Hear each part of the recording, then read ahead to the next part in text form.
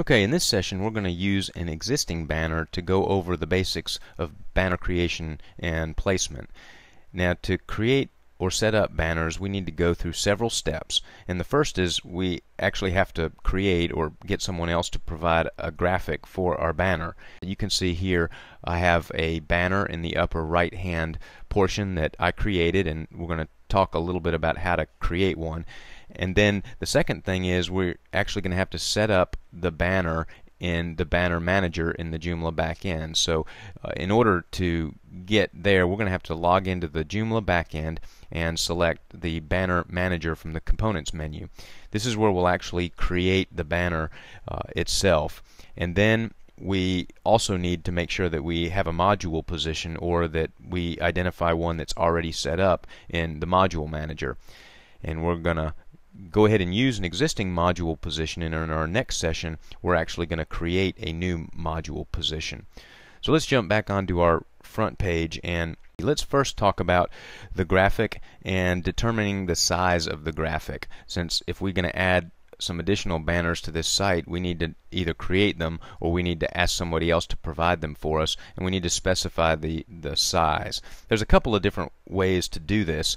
We first can possibly go to our site template information, and in this case I'm using a site template called Versatility 4, and I've selected the module positions, but I can see from the template information that this top banner positions come sort of preset up at 468 by 60 pixels. So I know that's going to be the standard size of my banner. Now, you may not have template information like that, and there's another very helpful way to find out the size and placement of graphics on the site, and that is to install an add-in for your Firefox browser called Firebug. And I've just found this to be almost an indispensable tool when working with web graphics and web setup. So I've installed this, and I'm just going to go ahead and click on my Firebug icon right down here at the bottom. And this is going to give me a way of pointing at things on the site and finding out about them. There's a lot of information that you can find out here. I'm specifically looking at graphics right now, so I'm going to click this little button that sort of turns on my interface and that lets me select things. You can see that now a blue line highlights the areas of the site that I'm looking at, and I'm going to come up here and have a look at the graphic itself. And if I click on that, I get some information on the HTML code here, but what I'm really interested in is this layout tab, where I can identify the actual size of the graphic, and you'll see up above it's highlighted in blue, and this tells me right here that this graphic is 468 by 60 pixels as well, and that there's no space padding around the graphic. Click that off. The next thing that I want to find out is how did it get here? And I saw in my template there's actually a module position. If I look down here, I see all the module positions associated with this particular template, and there's lots of different places on this site that I can put something. The site is utilizing this top module position for the banner placement. The other way that I can look to see the size the size and the module positions on a Joomla website is to do $TP = 1, and that's going to give us kind of an ugly screen, but that will identify all of the different module positions on a Joomla based website. So I can just scroll down here and see all of the different areas of the site. You see there's some interesting code there, and you'll see here that there's a top module position identified right there that we're using. So click off of that, reset my page. So two helpful ways. I really think that if you have access to it, any information from your template provider on the module positions is probably the way to go. Okay, the next thing we're going to have to do is actually create the graphic itself, and I created that in Photoshop. I'll just come over here and take a look at the graphic. You'll see I've got I just pulled a picture of this book right off of right off of right off of Amazon.com, and use different layers to create different parts of the graphic in order to turn it into a format that is useful for putting on the web, and to make it small and load quickly. I'll go to File and Save for Web and Devices, and once I do that, it pulls up like a wizard type thing here where I can change some settings so I can create that graphic using a JPEG format or a PNG format. I like PNG because it makes the white background on a graphic transparent, and so if you're putting a graphic over maybe a colored background, then you don't get that blocky white look like you do with a JPEG. This also gives me the ability to size the graphic if I needed to resize it, and then once I do that, I just simply save it and save it in whatever format that I want to. I've already got it out there, so I'm not gonna just cancel out of that. Now, once we've successfully saved our banner in a format that we want to upload to the website, then we actually have to go to the website, to the Media Manager, and upload it. So again, we're going to go into the Joomla backend control panel and click on the Media Manager. Now, these are all the graphics for the website, and the Media Manager is organized with a series of folders, much like your Finder or your Explorer on the computer. And Joomla comes with a folder that's default set up for banners, and I'll click on that and take a look at the graphics that we have there already, and we can see right here is that particular graphic. If we did not have it, what we'd simply do is go down here to upload the file, and we would go and select our banner wherever we have that set up, and there it is, and we would open that and select Start Upload, and that's going to upload the banner into the Media Manager.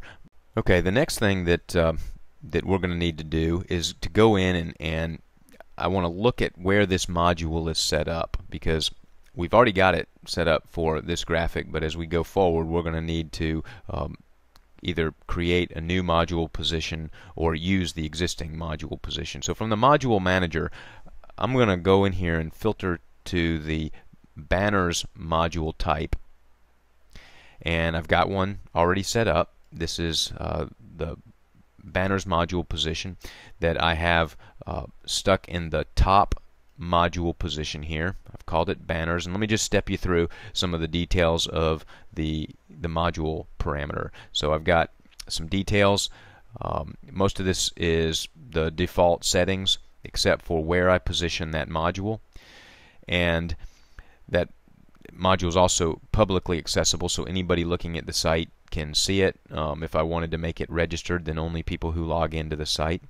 In this area down here, menu assignment is where does this module show up, and right now I have it selected to show up on all pages, or all pages associated with all menu items, which is how Joomla works. I could just say I wanted it to only show up on the home page. So then if I go find the main menu, I could select home page, and so you won't see this banner anywhere else. You won't see this module position anywhere else on the site except for the home page. That's not what I want. I want it on all pages.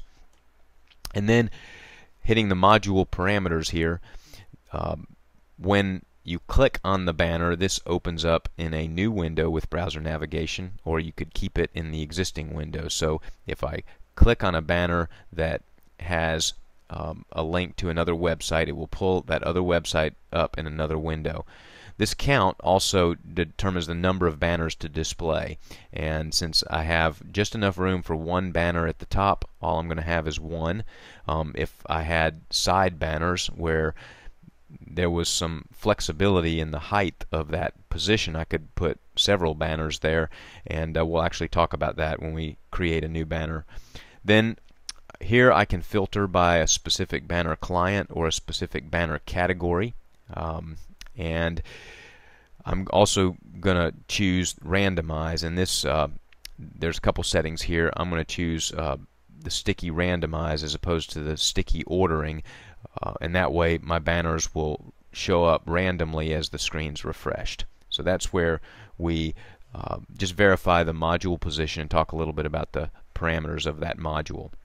The next thing that we're going to look at is actually looking at the banner itself. Okay, here on the banner manager, we've got a couple of different things that we're going to go through. We've got our listing of all of the banners that we've created, including the one that I referred to and showed you the graphic on here. We can see who the client is, what the category is, whether that banner is published or not, and some other information about it. And then we have the banners, the clients, and the categories where we can dive into a little more. So we need to work backwards with banners, and since we have one here, I'm going to show you that in the categories section we have a category that's just for banners. Now these are tools that you can use to filter the banners in different areas of the site and show specific types of banners in specific areas. And for right now we just have one main banner in the top area, so all we have is one category, and then we have several banners, so we have several clients. And here we have, you just fill out some basic information to remember who the client is, and this is useful for when you're actually selling some banner space to keep track of who your clients are. And then in the banners area you can actually pull up and see the parameters for the banner that we've already created. We've got a name for it, we are showing it, we're saying that it's not sticky, and since we have limited use of banners on this site, that's not that important. But what that means is if you identify a banner as sticky, it has priority over non-sticky banners. We're treating all of our banners the same, so it doesn't really matter. Order is assigned by Joomla when you set it up, and here's where we select the category, and we only have one, and the client name. So we would select which client is associated with this banner, and if that client has purchased a certain number of impressions, say 10,000 impressions, we could limit that here, so once those impressions have been exhausted, the banner will no longer be visible. Next is the URL that we link to from that banner, and you put it in here, and then if there's any particular custom banner code, you can add that here. In other words, if your banner is residing on another website and you're using code to embed it, but we're not. We're using the graphic that's in the media manager to embed that banner, and here's where we can select the banner image, and we've got several banners that we have available. You saw those earlier. Then if we need to make any modification to the width and height, we can do so, and the system will show us the banner. So that shows you that the banner is here in the banner manager. It is assigned from the module position. We'll just go back over here and look at that again, to the banners module, which is positioned in that top space. Again, just to refresh your memory, that's right here in our template. And if we look at the front page, this is where the banner shows up, and that is really all of the pieces when it comes to banner creation and placement. And in the next session I'm going to actually create a new banner module, and we're going to set that all up from scratch.